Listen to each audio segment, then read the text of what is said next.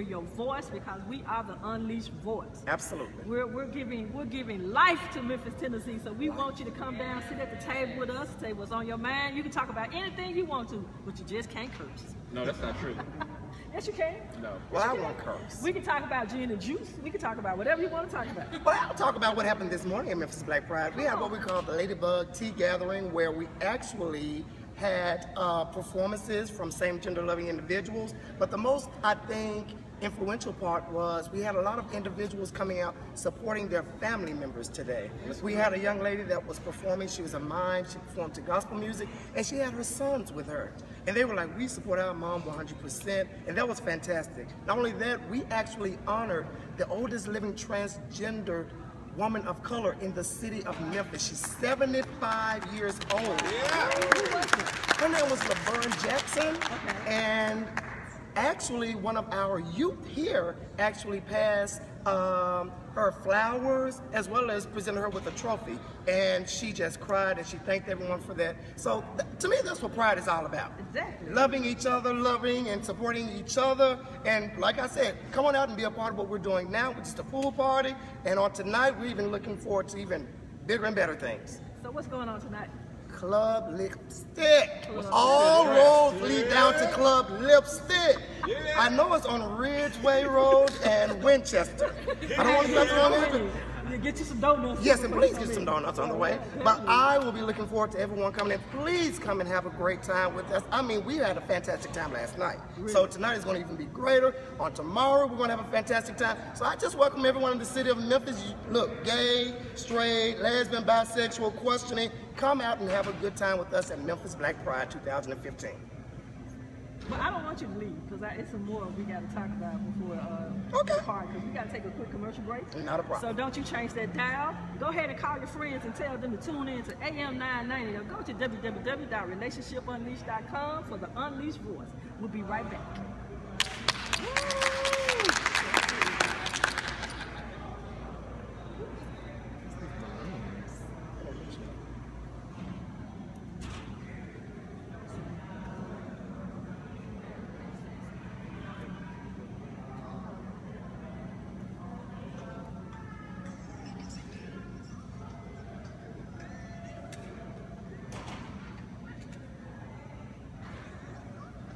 Probably not going to hear anything during the break. I can change that real quick.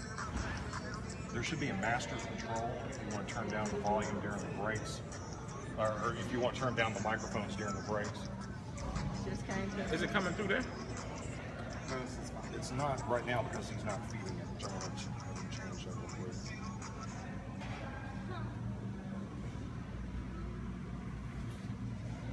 You got to fix that. Yeah.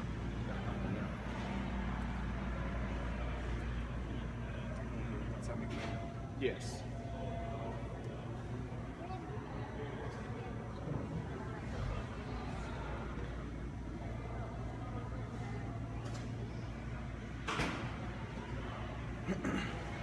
John? We'll play one commercial. We can't hear. I can hear. Hey, what was that login again? Memphis 2240. Okay.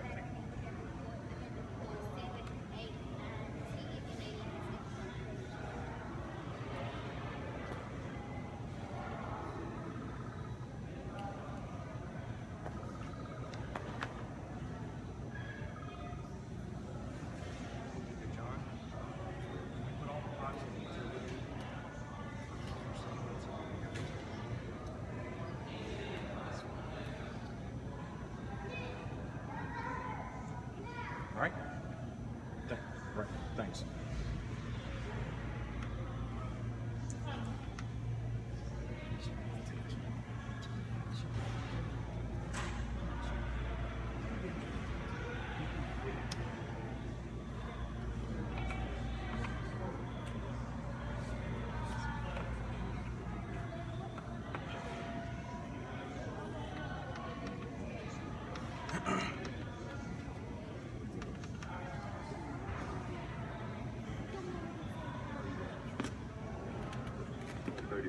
There we go. Worship service, and each Wednesday at 6:30 p.m. for our our Bible study. You do not want to miss these power-packed services. We are a church for all people, and we welcome you as we transform the Memphis culture. The church is located inside our Memphis.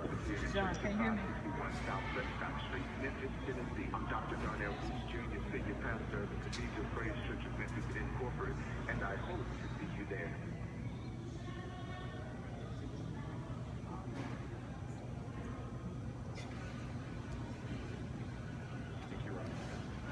Out901.com is Memphis' only all LGBT resource that provides local events and news for the LGBT community in the greater Memphis area.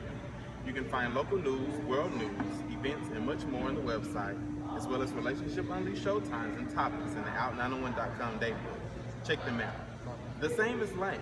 Well, guess what? I'm here to save you from the same old thing. Sean Clemens' Boutique of Customized Kicks and other items can be found on Facebook and Instagram at that1QDemo. Call her today at 265-5861. You bring it and she'll blink it. Pamper Me Nail Salon is located inside the W Salon at 1692 Madison. The Nail Diva Kimberly Brandt should be your premier choice for natural nail care and superb maintenance on your hands and feet. Give her a call today at 314-4100 to book your appointment. And we're back. This is the Unleashed Voice for the LGBTQ community, broadcasting live from the Host Hotel for the 2015 Memphis Black Gay Pride. We are here celebrating our movement in history, our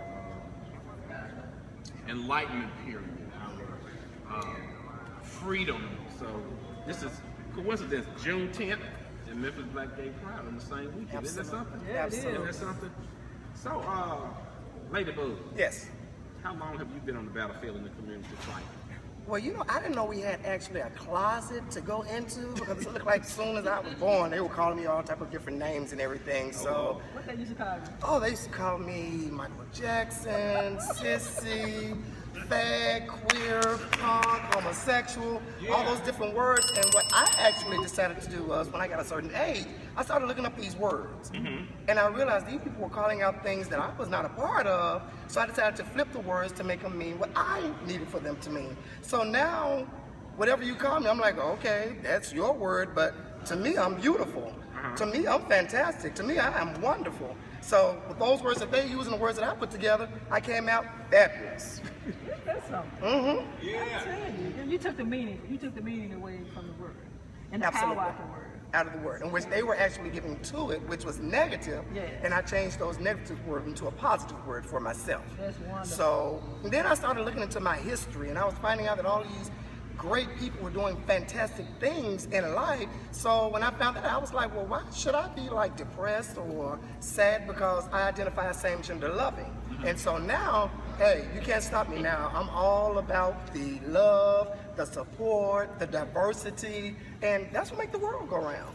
Color. So tell me, what does Memphis Pride mean to you? Oh, it is so many different meanings for me. First of all, it means freedom. It means love. It means wholeness to me. I don't actually have to hide who I am. And I know of individuals that are of certain, of a certain age, and they're still trying to hide things from their parents and relatives, and they're like in their 40s and 50s. And so I decided, no, I don't want to live like that.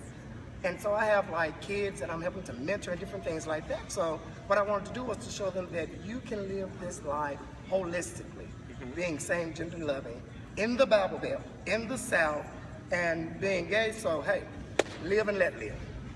So how long have you been a part of Pride, Memphis Pride? I think I've been a part of Memphis Pride for like maybe 16, 17 years. But after a while, you just stop counting. And I enjoy the work. I enjoy working with the founder and the organizer of this Pride. Great guy, fantastic. I highly respect him for the work in which he's been doing. And the part that I really respect about it is he doesn't wait on anyone.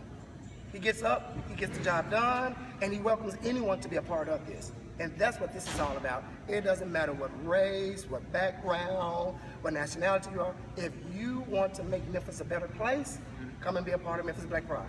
Well, definitely. David and I, we already committed to joining the planning committee Fantastic. For 16, and we want to, add our contribution to it and give Memphis what it deserves. Absolutely. Quality, good quality. Not say that you're not doing it, but we're ready to take this thing. And so when people think about Memphis Pride, they want to catch flights. Absolutely. start coming to our city Absolutely. too, like we venture out to DC and Miami Absolutely. and Atlanta. We want to put Memphis on the map as being a place that you want to travel to and come and see what we're doing down here in the South, because I think it's important that the LGBT community learn that until we all band together and stand together about who you are in your truth, that's when people understand that they have to respect you. Absolutely. And if you don't respect yourself, or you don't think that what you're doing is worthy to be acknowledged, then it won't be acknowledged. Absolutely. And one of the things I would like to add with what you were stating is we have so much rich history. Exactly. When you start studying who you are and the people that we're from, you would be amazed. Like, one of the things that amazes me is that even during the 63 March, I'm actually in a hotel that maybe 20, 30 years ago, I couldn't even be here unless I was working here. But now I am celebrating my diversity. I'm celebrating my individuality, not only just myself, but with friends and with great icons that are in the office, in the atmosphere and present here with us today.